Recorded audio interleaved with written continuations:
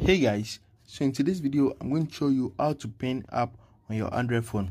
So if you want to give someone your phone to check some photos on your phone and you don't want them to close the photos app and go to your Instagram or any other app, by pinning the app you'll be able to do that. First thing you need to do is open your settings and you need to click on this search right here. So depending on the phone you are using, just search for app pinning or just search for pin. So when you search for pin, if you are using Samsung phone, you are going to see pin window. So if you are using other Android phone, you are going to see app pinning. Just click on it and you need to enable the pin window option.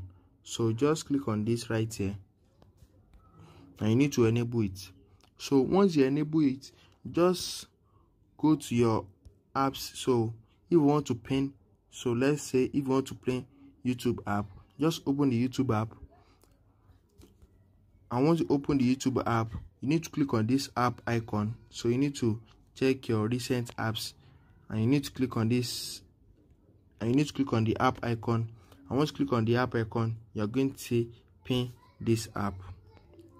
So once you click on pin this app, it's going to pin the app and you can now borrow someone your phone. So when the person tries to close this app, they won't be able to close it. So guys, can you see? They won't be able to close the app. So if you want to unpin this app, just long click on your home screen. If you want to close your app, just long click on it and you need to enter your password or just verify your fingerprint or passcode.